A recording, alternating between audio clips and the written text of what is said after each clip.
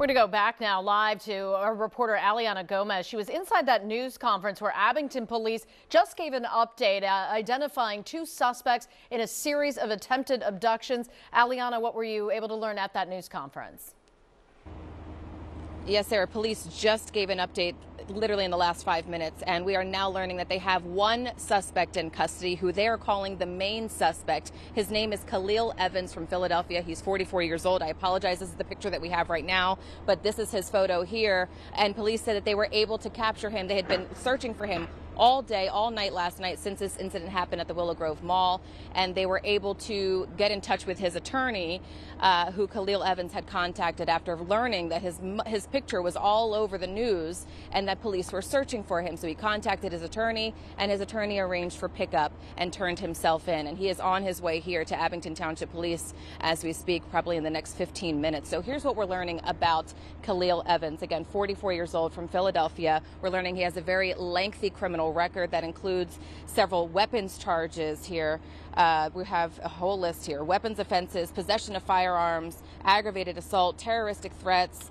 And police are saying, you know, with that kind of record, there is no reason why he should have been out. He's been on probation right now. There's no reason why he should have been out on probation. And of course, engaging in the offenses that he's accused of. So again, what we know, Khalil Evans, 44 years old. He's currently charged with unlawful imprisonment of a minor, which is a second-degree felony, carries a 5-year prison sentence. And we heard from police and detectives on their extensive search to find him.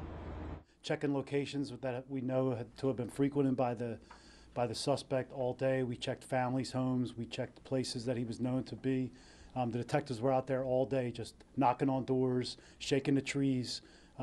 We believe that motivated the suspect in this case to go to his attorney's office. This is a type of crime where the hair on your back stands up. It's very disturbing to see that video and to see. Thank God this young lady had the presence of mind to scream, to pull back, and to take off as citizens jumped in to stop these individuals. So here's a bit of the backstory if you're just kind of tuning into all of this. Around 7 last night, a 14-year-old girl was walking around the Willow Grove Mall, had been separated from her friends, and as she was going down the escalator, she was approached by this man, 44-year-old Khalil Evans, who called himself Alex at the time. Police say he grabbed her arm and started heading towards the exit. That's when the girl screamed, and several people in the mall ran to help her, and the two men got into a dark-colored SUV and took off.